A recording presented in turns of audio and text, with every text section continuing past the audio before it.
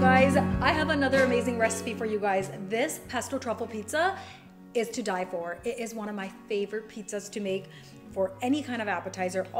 Any party that I'm hosting, this pizza is a sure win. I got this recipe from my really good friend Tasha Baines, the owner of Teja Foods, and she introduced me to this naan bread, and she's like, this is how you make it. And ever since then, I've been making it all the time, and I promise you guys, it's gonna be a hit. So without further ado, let's just get right into it and let's get started. First thing we're gonna do is cut our mushrooms. So it's optional. You could take these little ends off if you like, or you could just cut them. I know in my family, no one's really fussy, so I just sometimes keep them on, but for you guys, I will be fancy. We're just gonna be slicing and dicing them evenly. Don't worry, these are gonna get reduced and cooked down. I have washed my mushrooms beforehand.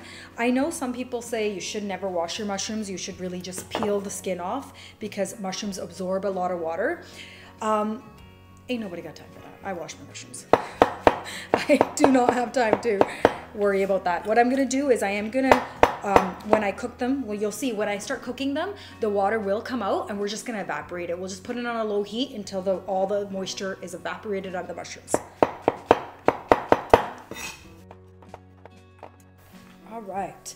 Then what we're gonna do is once the mushrooms are cut, we're gonna go ahead and grab a sweet onion. It's just a white onion. If you're going to the grocery store, look for the ones that say sweet. There's a couple of different, usually there's a yellow onion, then there's a white onion, then there's a sweet onion. We want the sweet onion because once we saute the onions, we really want it to caramelize and be super sweet. Just gonna take off all this. So what I'm gonna be doing is I'm gonna be slicing this onion into nice even slices. I'm not gonna be dicing it. I'm just going to keep them nice and long because it looks better for presentation on the pizza, and also I just love it when they're nice stringy like onions on the pizza. Now that we've gone ahead and sliced our onions and our mushrooms, we're gonna add some olive oil and some butter into a frying pan, and we're gonna fry this up. So my frying pan is already on. It's on medium heat. I'm just gonna put about a tablespoon of butter in there.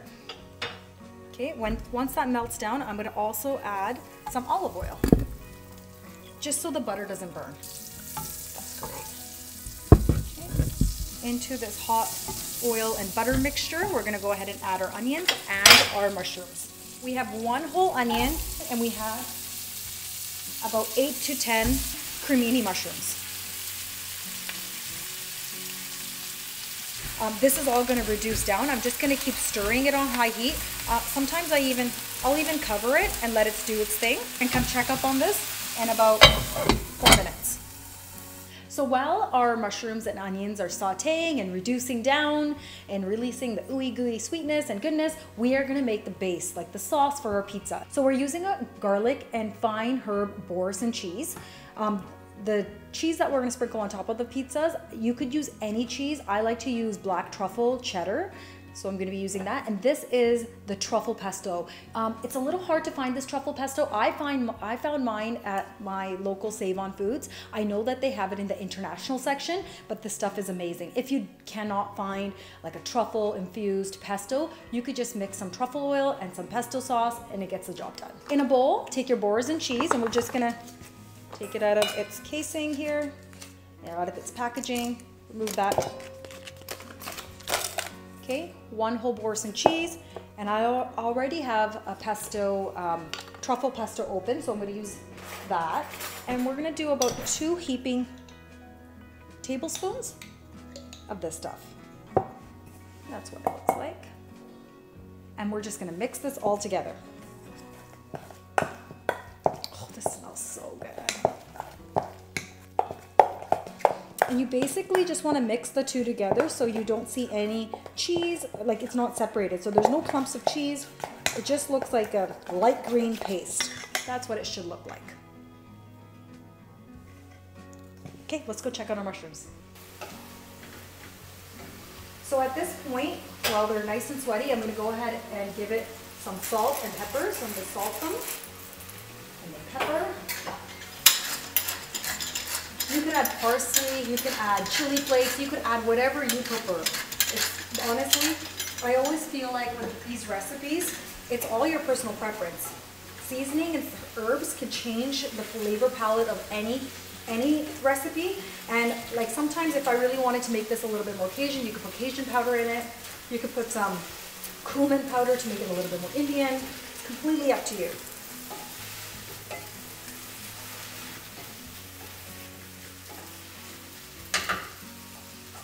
We'll come back to that.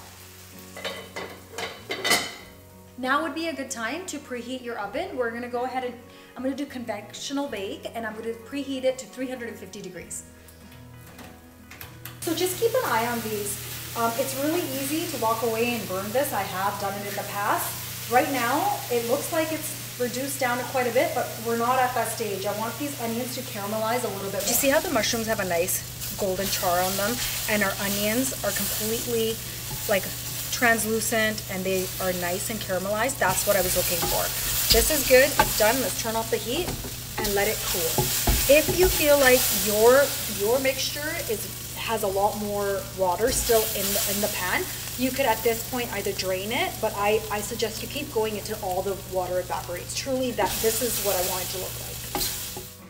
So that wasn't that bad. We already have our toppings ready to go, our sauce mixture ready to go. Now all we have to do is assemble these little tiny pizzas, which are the best. So you're gonna grab any naan. My favorite are these Teja garlic naans because they already have a little bit of a garlicky flavor, and that's why I didn't add garlic to my recipe. Now you guys can do plain naan, and if you do that, then just add a little bit of garlic powder to the mushrooms. But remember, the overall taste of this, I don't want it to be the garlic to overpower the truffle. The truffle and the balsamic reduction that we're gonna put on at the end, that's what really brings it all together. So to assemble this, really easy. All you're gonna do is take your naan, take your cheese and pesto truffle mixture, apply. I really love like saucy pizzas, so I'm gonna apply a good amount on.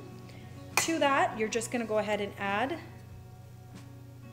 your onion and mushroom toppings, like a light thin layer, but still you want to make sure every bite has a good amount of onions and mushroom.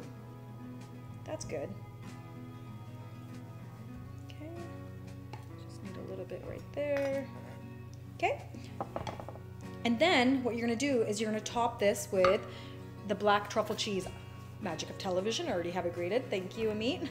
I'm going to go ahead and just apply a little bit, not too much. We don't want this to be too cheesy. Like I don't want the cheddar flavor to I don't want the cheddar flavor to take over the pesto flavor. And then that's it. This is done. I'm gonna go ahead and make 3 or 4 more of these, and I'm gonna stick them in the oven, and you're gonna leave them in the oven for, I'd say about 10 minutes. We just want the cheese to melt, the crust to have a little bit of a golden edge to it, and then we're gonna pull them out and do the balsamic drizzle on top.